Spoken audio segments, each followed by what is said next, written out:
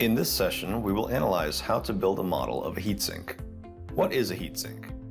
A heatsink is a component in computers that is used to reduce the maximum temperature reached by the CPU.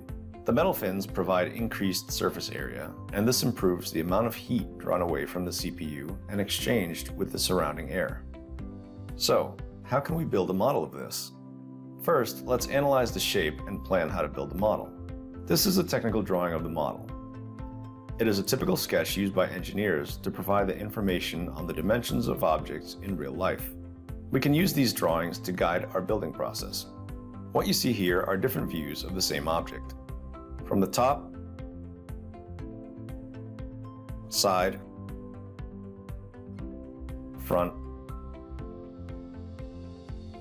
and so on.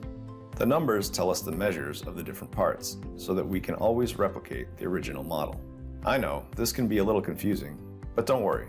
We'll explore as we go and understand how to use it to have the right dimensions for our model. Look at the drawing. The base of the heatsink is rectangular. We can sketch it and use the pull tool to easily create it. Once we have the base, we can build all the other features easily. The second step can be the creation of the 4 holes for the mounting screws. They are equally spaced from the sides and have the same diameter. We can create one using the pull option and then copy and move it to create the other ones. This would reduce the number of operations we need to perform. The fins all look the same, right? They're all the same size, straight, equally spaced, and if we look at them from the top, they have a rectangular shape. We can sketch a rectangle on the base and copy it as a pattern, so that we can keep the same dimensions and spacing among the fins. Then we can pull all of them up to complete the model. Alright, we've got our plan. The steps are creating the base first, then the holes and the fins, and also we planned how to make each element. Let's get started.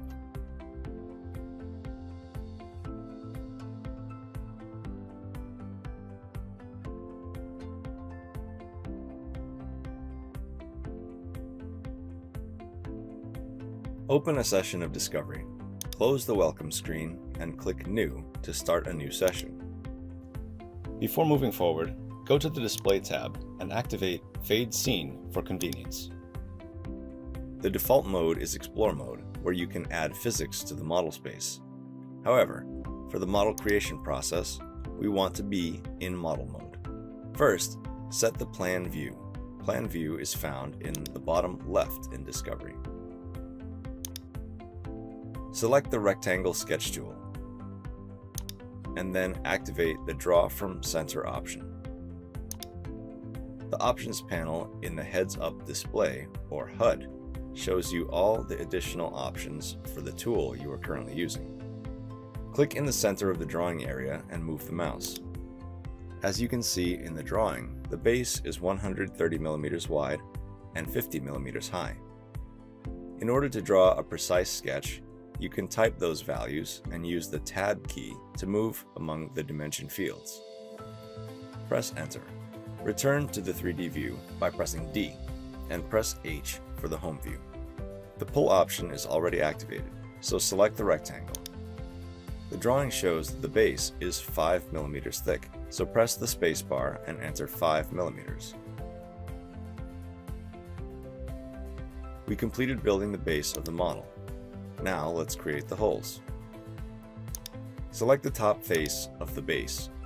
Set the plan view.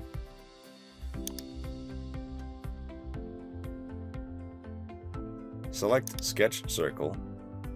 Then hover the mouse cursor over the left top corner of the base and tap the Shift key on the keyboard.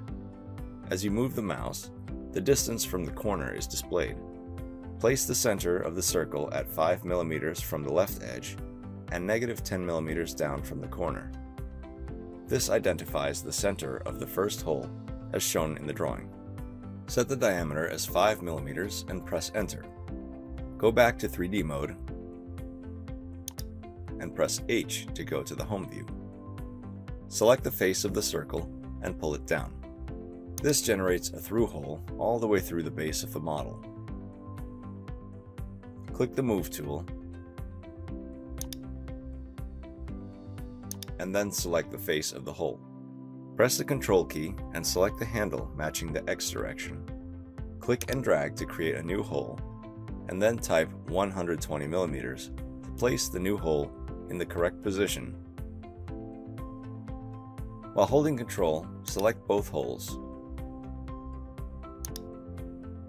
Then click and drag the Y handle to duplicate them. Enter a value of 30 and press Enter. We've created the 4 mounting holes. Let's move on to modeling the fins. Select the upper face of the heatsink. Set the plan view and enter sketch mode. Select Sketch Rectangle and use the Shift key to define the position of the first fin. From the top left corner of the heatsink base, move the mouse right along the upper edge by 9.75 millimeters. Create a rectangle of 5.5 millimeters in width and 50 millimeters in height. This is the base of the first fin.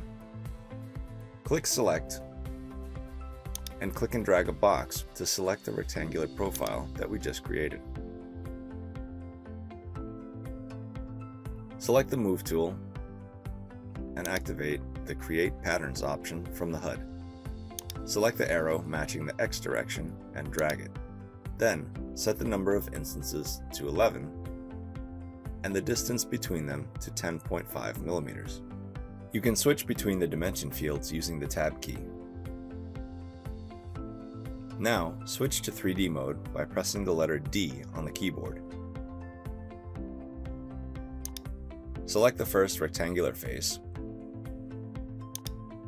and then go to the Advanced Selection tab on the bottom right of the Discovery window. Click Power Select and choose the option Faces with the same area. As you can see, now all the rectangles in the pattern are selected.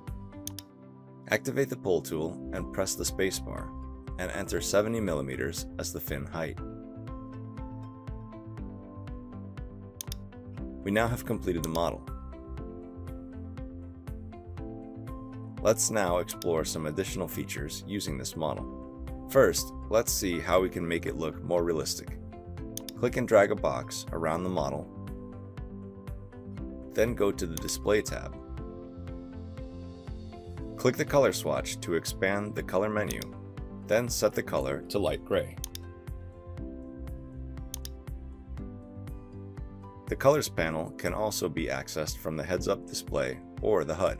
Select the body, then click on the right side of the HUD and hover over the Select Color option.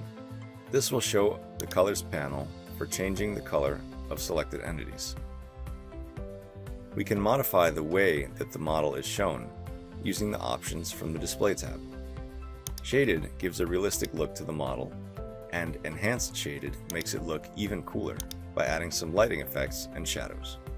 The Wireframe, Hidden Line, and Hidden Line Removed options are useful to better visualize complex models.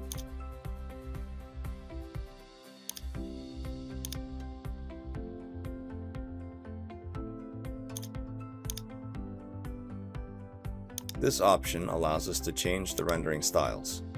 We can set it to be metal, plastic, and other options available here.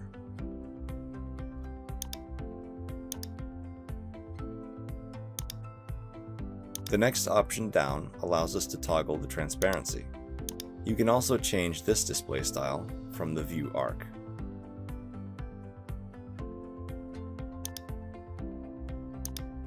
If you want the ultimate realistic look, you can also remove the lines from being displayed by selecting Solid from the Edges option. Now it looks like a real metal piece. Last, let's discover a few additional options. We discussed sketch mode and 3D mode, but there is a third mode here. That's the section mode, and it lets us visualize a cross-section of the model. Select this option and select a horizontal plane by hovering the mouse on any horizontal face and then clicking it. Let's say that now we want to change the plane because that was not the correct one. Click on New Plane and choose a vertical plane like this one. Now, click on Move Grid and use this arrow to move the grid and see the cross-section of the object.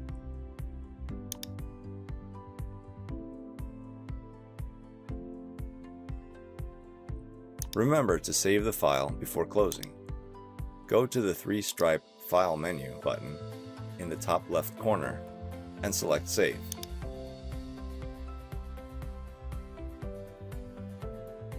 Congratulations! You've just completed the design of the heatsink.